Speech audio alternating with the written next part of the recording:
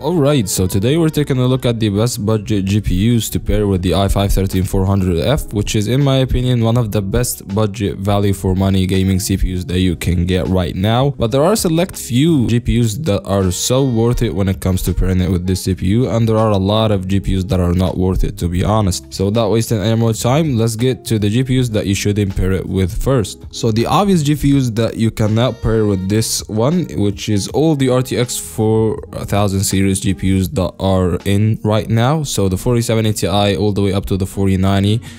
These are GPUs that will bottleneck our CPU, and the CPU pretty much won't be able to keep up with our GPU. And as you can see from a really rare benchmarks, because not a lot of people have got their hands on this CPU, but from some benchmarks it shows that the i5-13400 with an RTX 4090, which is the highest end GPU, wouldn't be able to keep up with something like the 7600X or the i5-13500, which you cannot find anywhere right now. So yeah, all the RTX 4000 series GPUs are out of question in my opinion and are not worth it, and you'll have a great bottleneck, and you should go with something higher. Now the other GPUs that I will have some hard time pairing it with this CPU unless I'm getting a brand new PC altogether, which is the RX 6700 XT, the RTX 3060, and the RTX 3050, and anything lower 6650 XT. So from the 6700 XT to lower than this, I'd have some hard time pairing these GPUs with this CPU, simply because this GPU is way too overkill for these CPUs. I would go something like a 12400F or a Ryzen 5 5600 to get the same performance pretty much, so you will not have any bottlenecks with these CPUs. So if your only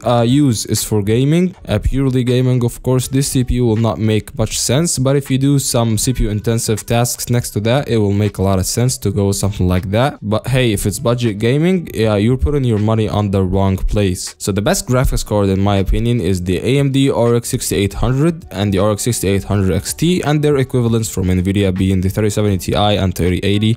So this doesn't have to do with the way the value goes. It's not about the pricing, it's about the performance purely. But when it comes to value, the best value brand new GPU right now is the RX 6800, because it's the only brand new GPU that you can get for a reasonable price, which is $490 to $500. But you can go with the used GPUs from eBay if you're comfortable with that, being an RTX 3080 of course, because you're getting the ray tracing capabilities. Any of the both GPUs you'll have great performance, and the i5-13400 has the same exact gaming performance of an i5-12600K. So if we compared in a video that I'll link you down in the description, a Ryzen 5 7600X, which is one of the fastest gaming CPUs right now, to a 12600K paired with an RTX 3080, as you can see there isn't any much difference going on. So it makes a lot of sense to go with something like an RTX 3080 or a 6800 XT. So anything over a 6700 XT all the way up to a 6950 XT would make a lot of sense. A GPU that I'm not really sure because I haven't seen any benchmarks of, which is the RTX 3080 Ti and the RX 6900 XT. Is this a capable GPU to be paired with this CPU, or the CPU will bottleneck it? This is a very unknown question to me, but if you're playing 1440p, I would guess that it's okay. But also it would make more sense to go something like an i5-13500 if you're paying $600 to $700 on a GPU. It makes a lot of sense to pay this extra $50 to $70 on a 13500. So yeah, that's been it. If you like the video, press on that like button. If you want to see more videos of that kind, subscribe, and I'll see you in the next one. Peace.